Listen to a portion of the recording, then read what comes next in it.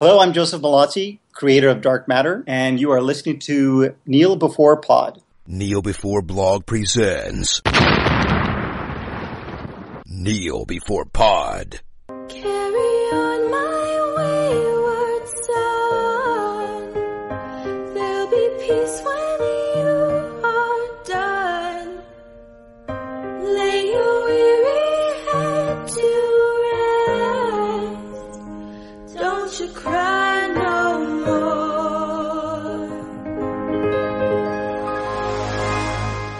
Hello, and welcome to the rarely heard but always enjoyed Kneel Before Pod interview segment. I'm your host Craig McKenzie, and before we begin, I'll play you a short clip of the man joining me today. You, Angel, wipe their memories.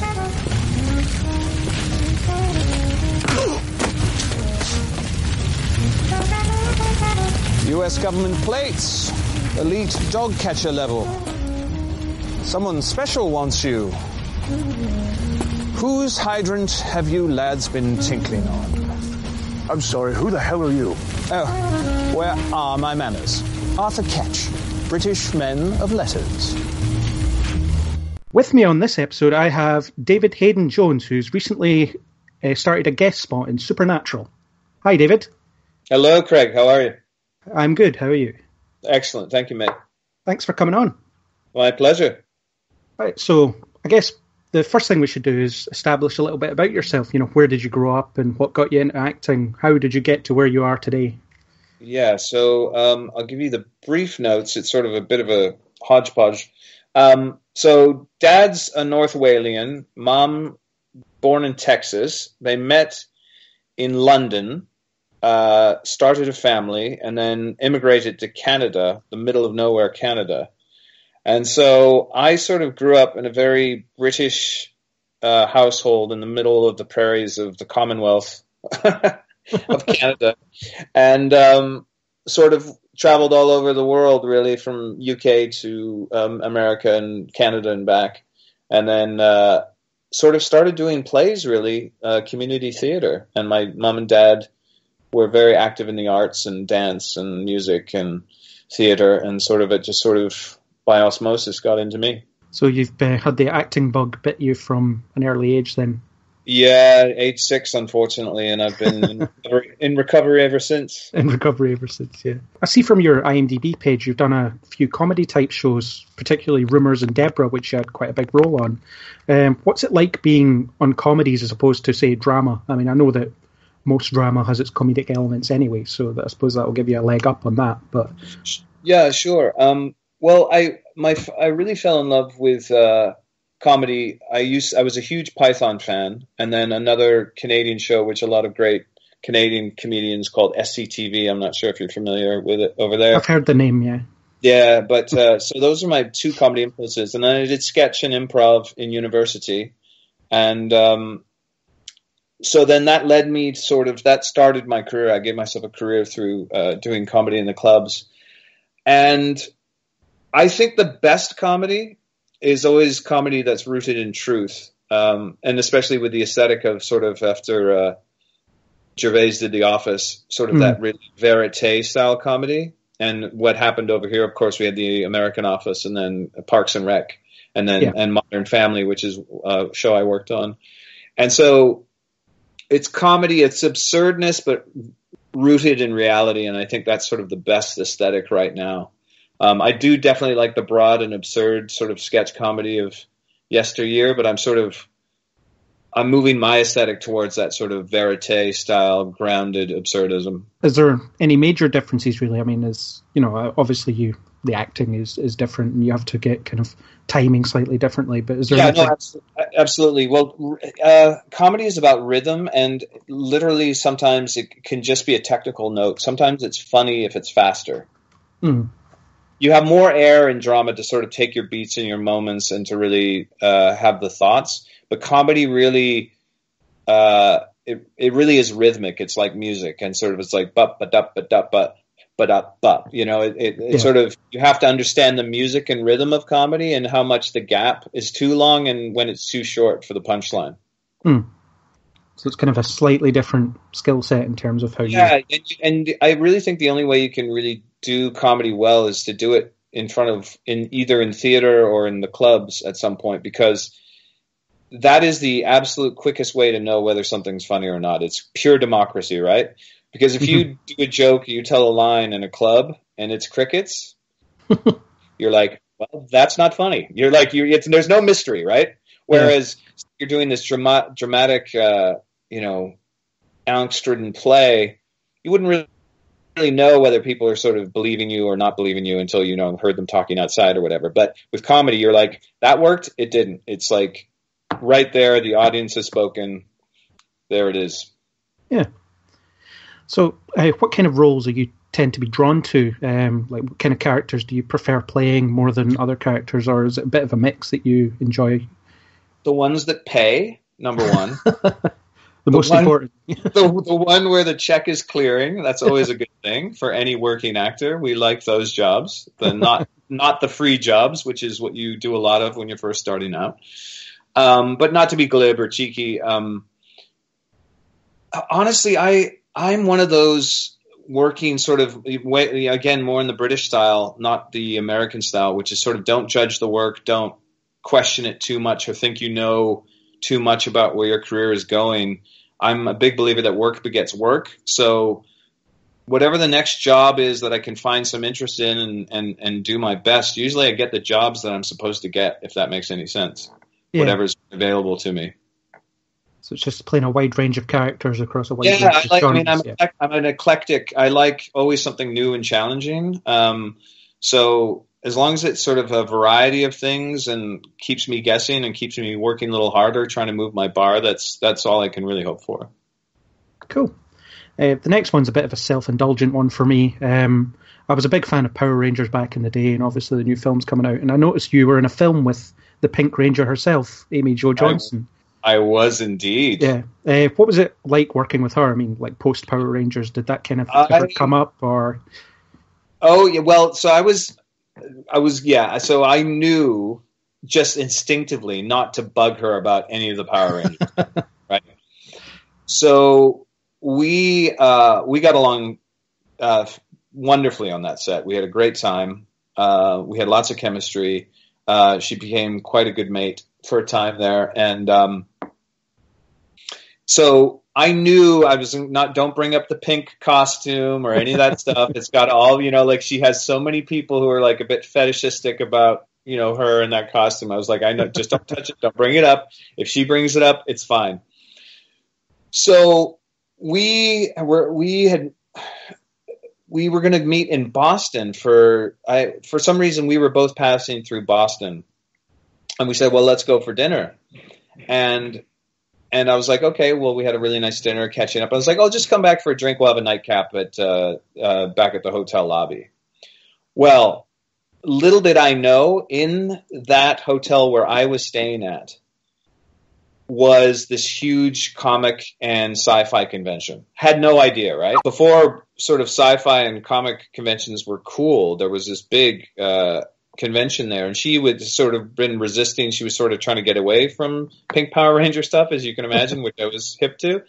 So I literally brought her into like the Lion's Den.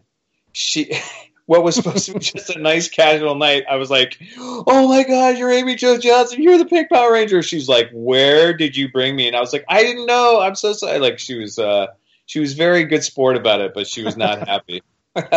Sometimes your past just catches up with you. Oh man alive. But you know what? They're, sort of champagne problems, as we say in the industry. Yeah. It's a problem when they don't recognize you, isn't it? Well, it depends on how much you're ego addicted, I would say. That's true. Right. On the subject of nerdy shows, you've appeared on both Charmed and Buffy, which were obviously massive back in the day.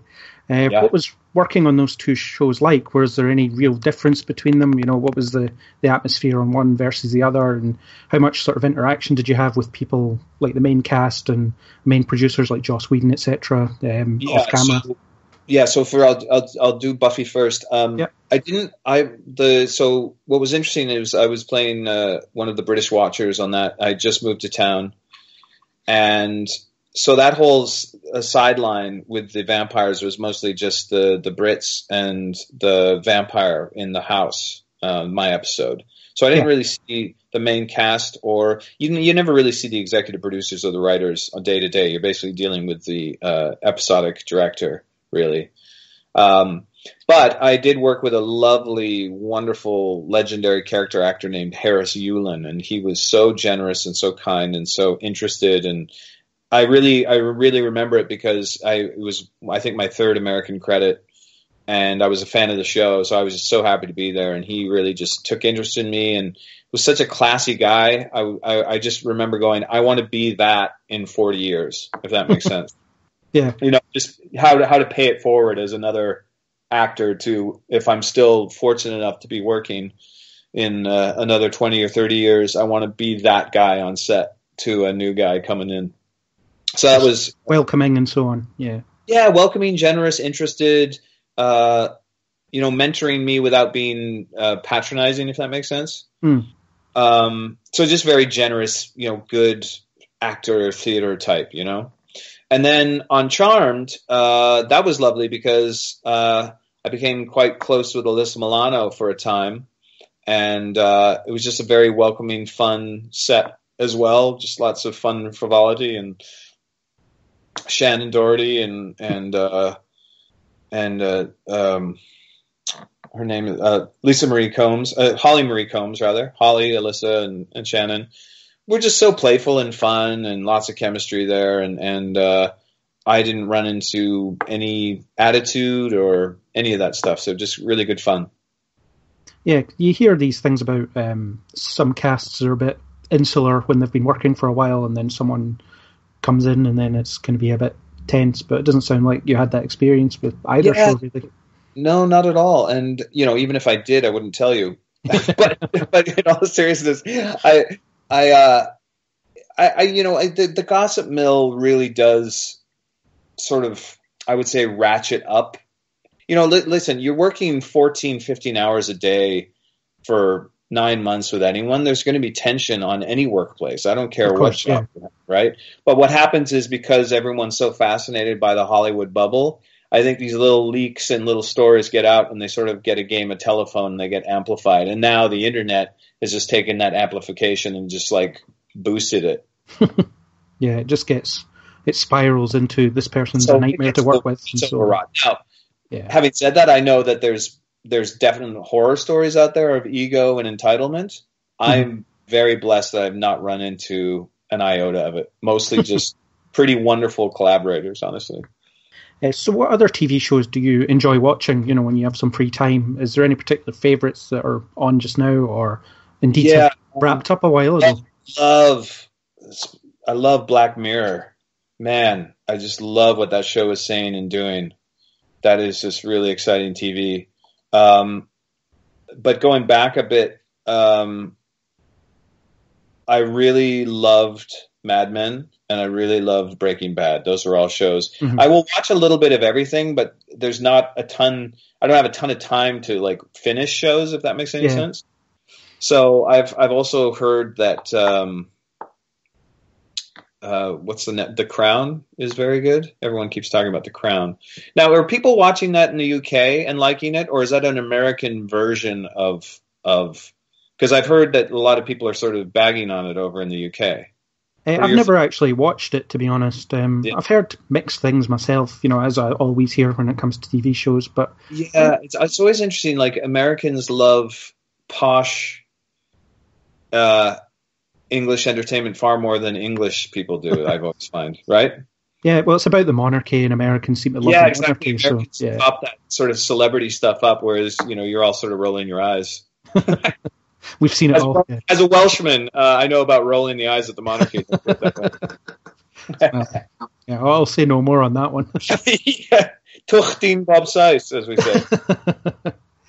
So do you have any shows that you have a burning desire to appear in that are on just now? I know you're in the CW bubble at the moment, and they seem to look after actors, passing them back and forth between shows. So I only hope that I can be passed around.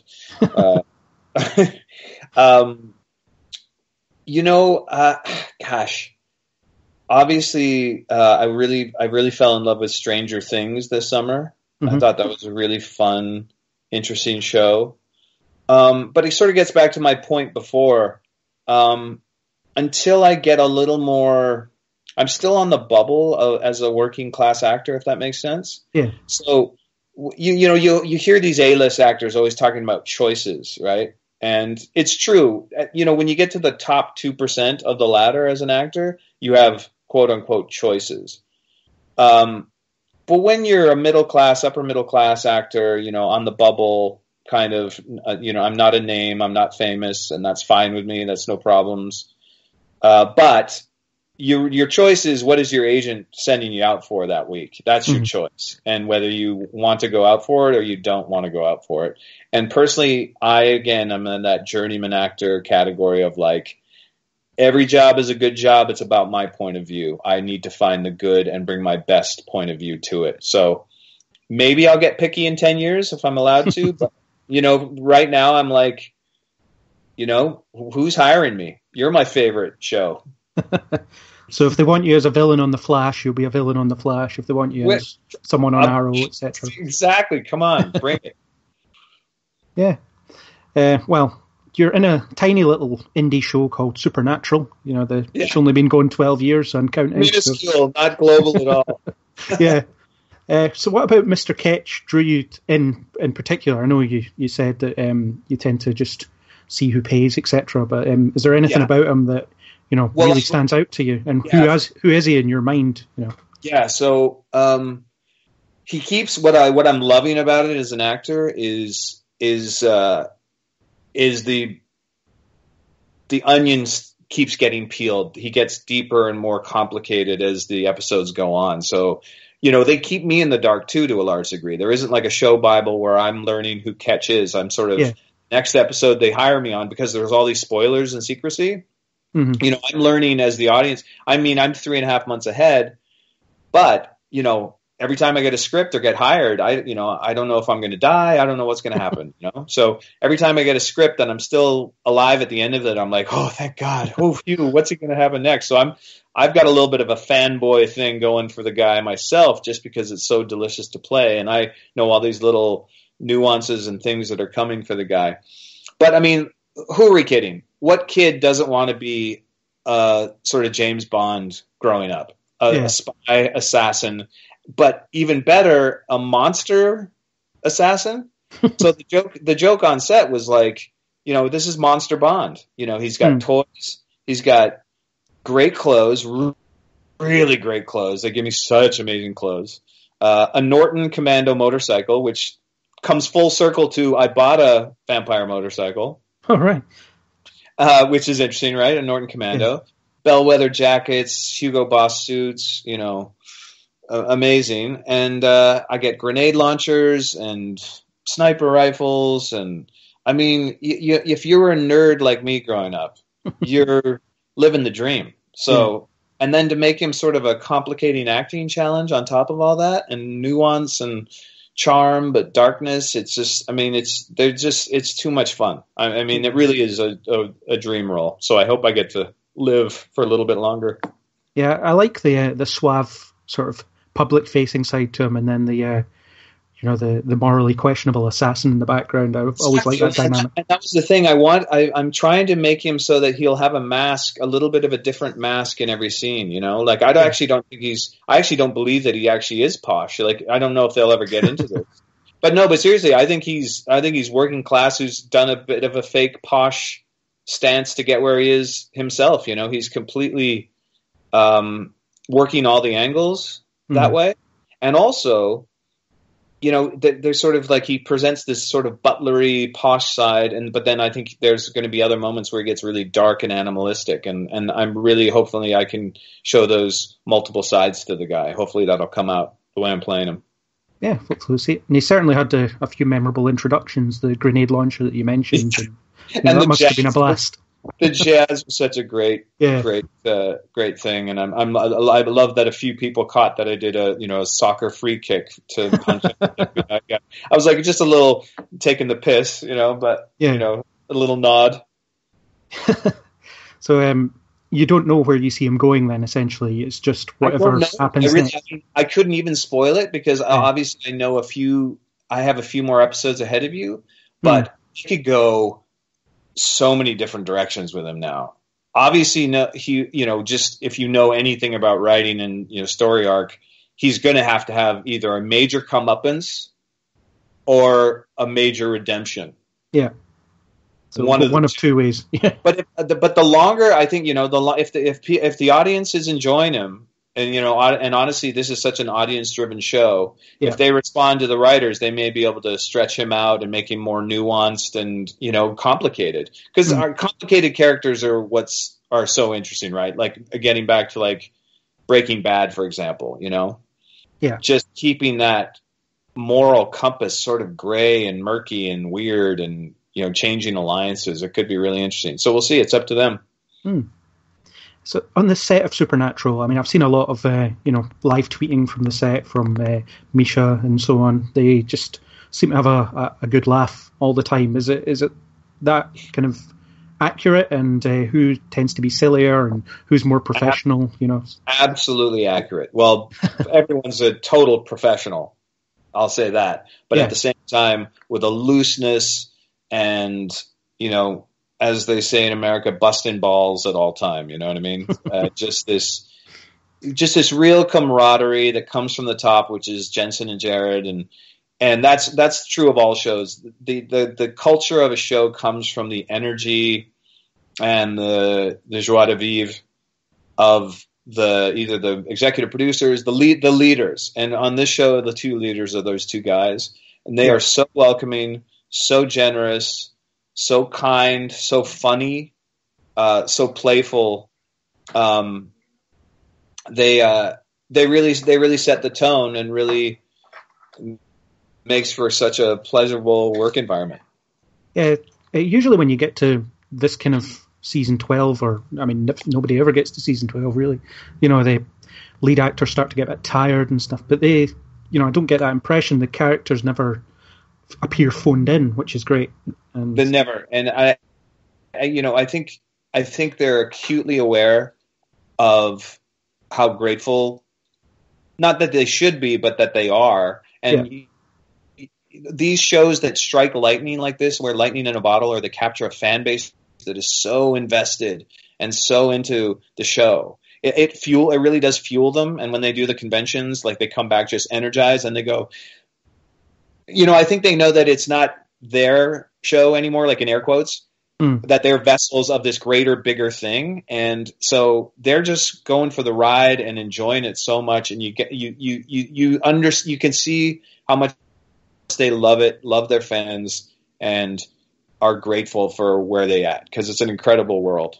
I had no idea. I mean, I knew the show, but just, again, from watching a few episodes here and there just to get a sense of it.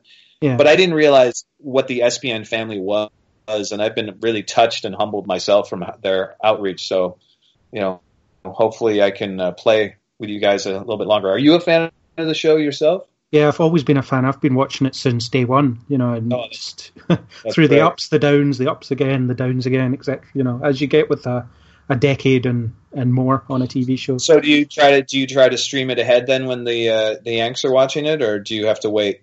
No, I don't wait, but for legal reasons, I shouldn't divulge. Okay, I didn't ask that question. Delete it from your podcast. I'm up to date. We never talked about this, okay? We have not talked. Who are you? Why are we speaking? Yeah. It's I refuse to answer that without my lawyer present. I plead the fifth for fear of Mr. Ketch. Come and clean me. Yeah.